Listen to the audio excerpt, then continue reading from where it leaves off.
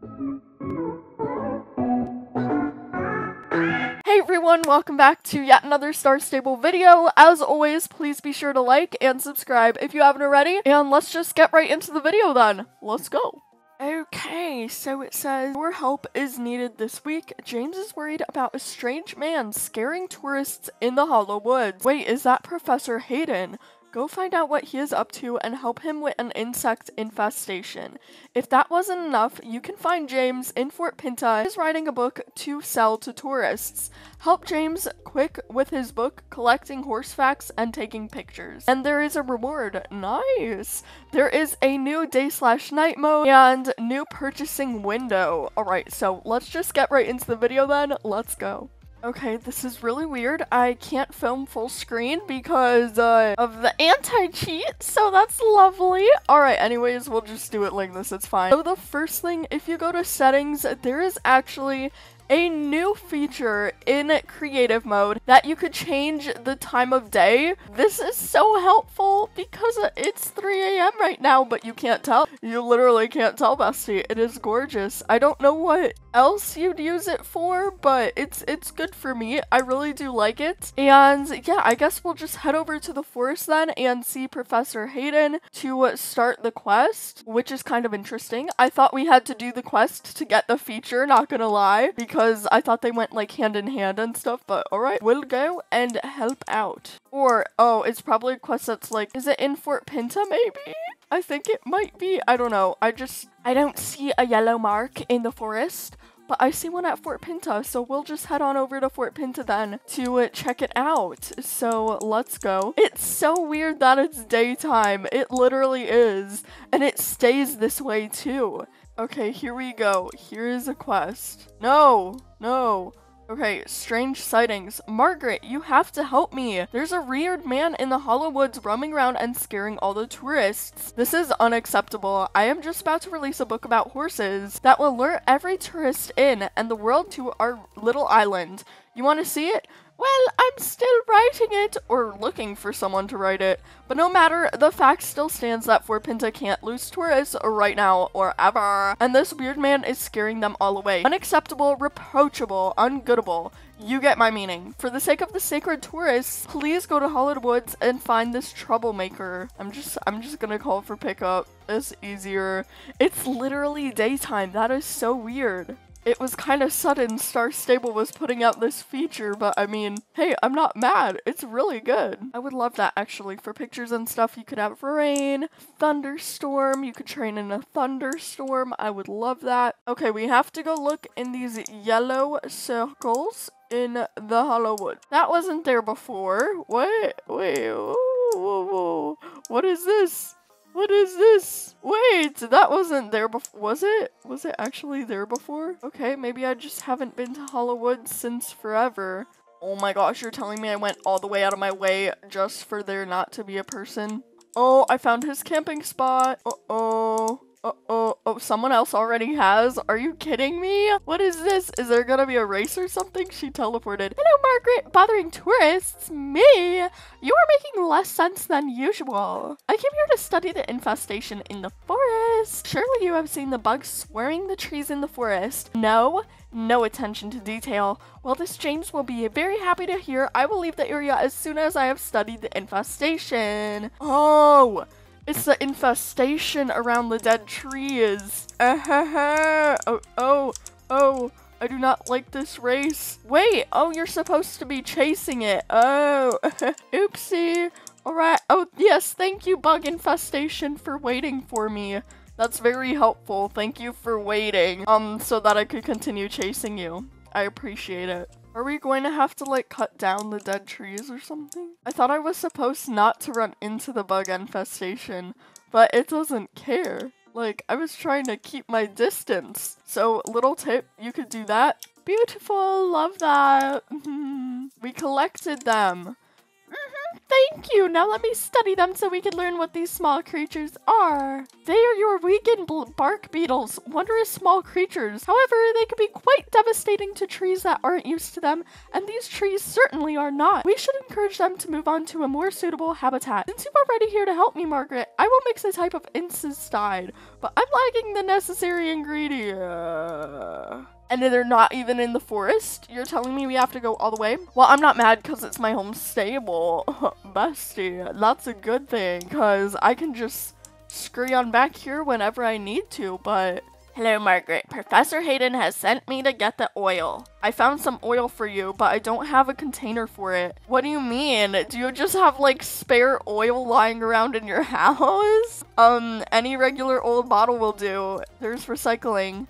I'll search for soap. I was sure I had some to spare. It looks like an important bottle. That was placed there on purpose, so I don't know why we took it. Maybe it was recycled decoration, and that just happened. Hey, it's the bestie doing the quest with me. Well, this bottle's perfect. Here's the neem oil. As for the soap, I've got some news and some bad news. The bad news is I've run out without noticing, but the good news is I know where you could get some. Harold sent you all the way here to get soap. I don't have to be flattered or concerned, but of course you can have some soap, Margaret. Hang on, I got a lovely batch this week. This is strange. I could have sworn I stashed my new soap box in here. Who would steal soap? This one smelled quite bad, like fish. Oh, look over there. Okay, I'm guessing it's a race, so I'm not gonna try to sneak up on it, but it's fine. Does it continue on this trail? Oh, it does, it does. Okay, and then here maybe? Yes! Okay, we're figuring out the race. That's lovely. Cat! A cat stole the soap? I know the scent isn't for everyone, but for a cat too? Well, we gotta get back. Thank you, now let me package this for you. Here you go, Margaret. Thank you for getting me my soap back. Bring the soap back to Professor Hayden. Okay, let's go. Hopefully that's all the ingredients he needs, some oil and soap. Sounds like something you'd use to clear a bug. I don't know, but maybe there's special bugs, so let's go. Okay, I've combined the ingredients. Remember, Margaret, this mixture would kill most regular bugs, but luckily the JORVIK bark beetle is no normal bug, and it has some unique talents. Now help me spray the trees. You. Oh, wait, it fixed it. It's because it was a sick tree. Bestie, oh, it wasn't crusty. Well, technically it is still crusty, but never mind. I love how spread out they are so my horse doesn't have to run a lot. Wow. Oh, only had one cutscene? Oh, that's lovely. That is lovely. I thought I was gonna have to stop by every tree. Ooh, it's like the flag thing. Flag race. There we go. Did a tree just move on my map? I'm a little bit concerned. Okay then. Oh, we didn't even need to do them all. We only needed 6. I would have done the ones that were closest then. I don't know why this kept popping up and I wasn't reading it right. I was like, oh, okay, we need to go to do all the trees. Thank you. Now all we do is move them into a more suitable habitat. My work is done. I'll meet you at Fort Pinta and to make sure James is alone. Blah, blah. Okay, let's go back to James then. Perfect. But don't you see? All you have to do is write some nonsense information about horses. Oh, we'll buy it no matter what. You know a lot of animals. It should be a walk in the park. I don't have time to help you with your hobbies, young man. I am very busy. Margaret, perhaps you can talk some sense into him. Now that the tourists aren't scared of the weird man in the forest anymore, they will surely come flocking back. I have this grand vision, a book containing all the information about horses, every breed, and every gait. And you'll write the book for me. The profit of all the tourists visiting the island will get 1 copy each. It's astronomical. You don't care about profits? Imagine the knowledge we could spread about horses and how to care for them. How about that? Please ask him in my stead. He refuses to listen to me, but he seems to like you enough to leave you in one piece. He was literally right there. He could hear what you're saying. Will he never leave me alone? Fine, I'll do it. Knowledge should be shared, but that I agree with no matter what. How much it pains me to agree with James. Margaret, you know a lot of horses already, and you know your way around the island. Proven yourself quite reliable. What do you say? Could you be my assistant? No? Is that possible? May I photograph your horse? We're just gonna take them all at once because it's easier. So let's do that. We need to go first to outside Fort Pinta, and it looks like it is on the beach, but please say no, no. No, wait, I don't want to go all the way down there just to have to go back up. So I hope it is on the beach. If it's not, someone's gonna have a bad time. It's not on the beach. It was up there. I'm gonna have a bad time. Hello, Margaret. Is there something I can do for you? You need reference photos for an informational book about horses? Okay, perfect. Take pictures of the different horse breeds. We have to take a picture. Oh, okay, it's only 4. It's not every single horse breed. We're good. Oh, we're good. No need to worry. Okay, these photos look great. Wait a minute. That camera can film. Why don't you set it up on the wall there and film while go in motion? I'm sure Professor Hayden will appreciate your dedication and will find use for such exciting footage. Alright, well, I kind of did. Alright. Anyways, where is the place you want me to put? Where? Oh my gosh, that is sneaky. It's all the way there. Film gates! Oh my gosh. Okay, walk. Is it filming? Wait. It's here? Okay. There's a walk. Is it trot? Fast gallop recorded. Okay, is this a slow gallop? I'm not in the circles though. Oh, okay, good. Nay! What's that, Walgo? You think we're done here and should move on? Snort! Alright then, let's see the next thing we need to do for this book is. So we have to go to Moorland next, I think, and talk to someone over there. So we'll just head to Moorland, and then afterwards we can go to Starshine. And those are the 3 places we need to go for the book. Hey, next spot. Okay, you want to interview me? We have a lot of knowledgeable people around here. Blah, blah, blah. Give me the quest. Give me. Okay, so we need to interview all these people. You want to know if I have any? He's like, oh, you have people to interview. Oh, but start with me. Yeah. Okay, here we go. And next one, we need Maya. If I have any fun information to share about horses. Oh, do I? Did you know horses' teeth take up more space in their head than their brains? Or that they have 10 ear muscles while humans only have 3? Or that they have 205 bones in their skeleton? Or that, why are you looking at me like that? Am I getting a bit carried away? Sorry, I haven't slept much lately. Let me think of something a bit more useful. Oh, I know. If a horse has its ears pinned back, a swishing tail, and bare teeth, you better keep your distance. It means they're angry and might do something you might not want to be a part of. Our stable cats use the same body language. Isn't that cool? That 2 animals of such different sizes show anger in a similar way. Oh, I learned something. Okay, and we have one more person to interview, which is... Hello, Margaret. If I have any interesting facts about horse racing to share with you for your book. Oh, exciting. Let me think. Oh, did you know that horses can begin their career in racing as young as 2 years old? And that most retire at the age of 4 or 5. They're so young. I think we've done everything we can here. Do you think we should move on, Walgoat? Winnie.